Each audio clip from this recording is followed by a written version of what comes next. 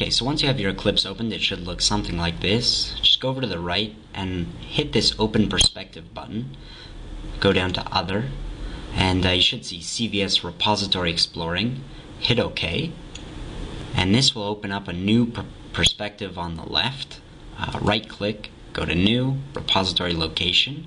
This will open up a new window for you, and hopefully you know the host, which is going to be your IP address, or it's going to be a URL of some kind, and then the repository path on that host, just type it right in there, and then your username, whatever that might be, and then you hit your connection type. For me it's EXTSSH.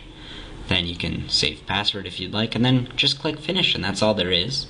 I'm going to hit cancel because I actually already have this one mounted right here. And now just hit this double arrow and go back to Java. And you can actually see the repository project because it has this little yellow database icon over here. Now if I right click on the project, and I can scroll down to team, and I can update, which will bring down all the changes in the repository that other people have made into my project, or I can hit commit, which will bring up a new window, which lets me enter a comment here of whatever I changed. If I want to tell people, I can remove the unnecessary parts that I don't want to commit.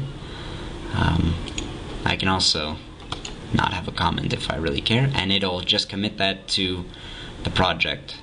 And that's all there is to CVS and Eclipse.